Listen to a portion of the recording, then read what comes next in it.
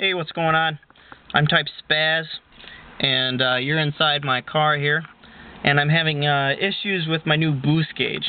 So, as you can see right here, I have the new Autometer Boost gauge, and I'm having troubles. It's only reading up to 15 pounds of boost, but I'm having troubles because it's not reading accurately. It's got its own 3-bar map sensor, and I got it from a person used, so it was working before that because he's a buddy of mine. So here, I'll show you what it does. So right now there's no power. Turn my key on. It drops down, and then perform better with complete nutrition. All right, and then when I start the car, it drops down again and goes back up,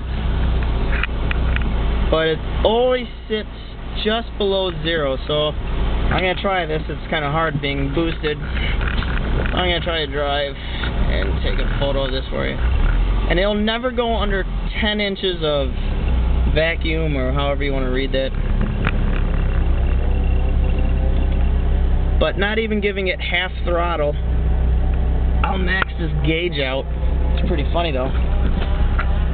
Alright, let's see if I can do this. Just gonna go around the block quick.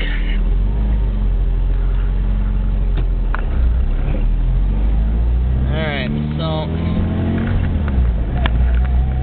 not even at a quarter throttle, it says I'm already hitting 5 pounds of boost.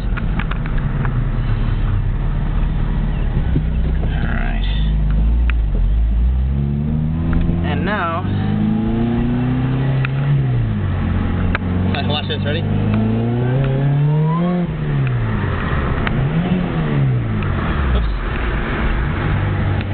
Already, it's just, if I give it any gas,